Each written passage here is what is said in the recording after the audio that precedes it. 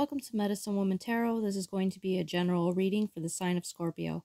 Please take what resonates and leave what doesn't. Father God, in the name of your Son, Jesus Christ, help me to give a clear and accurate reading for the sign of Scorpio.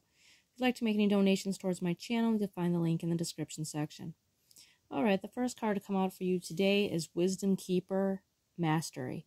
So this is calling you to connect with your higher self, to connect to God on a spiritual level, to find guidance in things that connect you spiritually. You know, this is like surrounding yourself with people that are on the same wavelength as you, people that are, able to guide you, spiritually in your connection, surrounding yourself with like-minded individuals.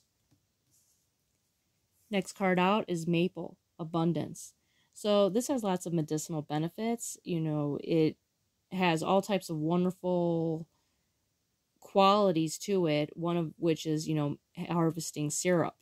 And, with maple abundance here, because you're able to gather so much from this tree and it being able to do so much for you, it's telling you with this energy here is just to embrace your abundance, to embrace the gifts that God has given you, and to celebrate and celebrate with like-minded people.